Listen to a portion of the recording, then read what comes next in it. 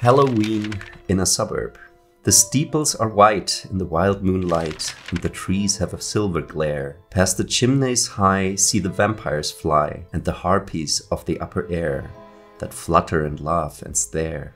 For the village dead to the moon outspread, never shone in the sunset's gleam, but grew out of the deep that the dead years keep, where the rivers of madness stream down the gulfs to a pit of dream. A chill wind weaves through the rows of sheaves in the meadows that shimmer pale, and comes to twine where the headstones shine, and the ghouls of the churchyard wail for the harvests that fly and fail. Not a breath of the strange grey gods of change that tore from the past its own can quicken this hour when a spectral power spreads deep o'er the cosmic throne and loses the vast unknown. So here again stretched the vale and plain that moons long forgotten saw, and the dead leap gay in the pallid ray, sprung out of the tomb's black maw, to shake all the world with awe.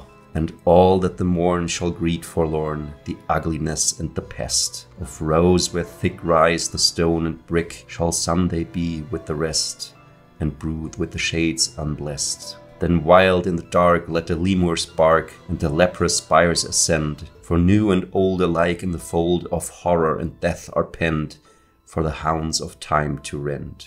H.P. Lovecraft. Happy Halloween.